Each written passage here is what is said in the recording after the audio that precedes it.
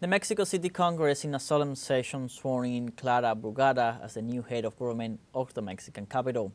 After investiture, she became the second woman in the history of the country to hold a position as head of government of Mexico City after the current president Claudia Sheinbaum.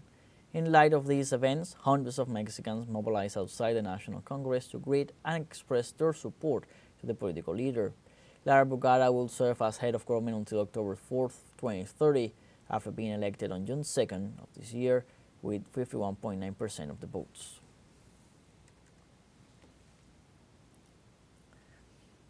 And in Venezuela, departed the second outpost of the Simón Bolívar Humanitarian Task Force heading to Bolivia to support forest fire control efforts.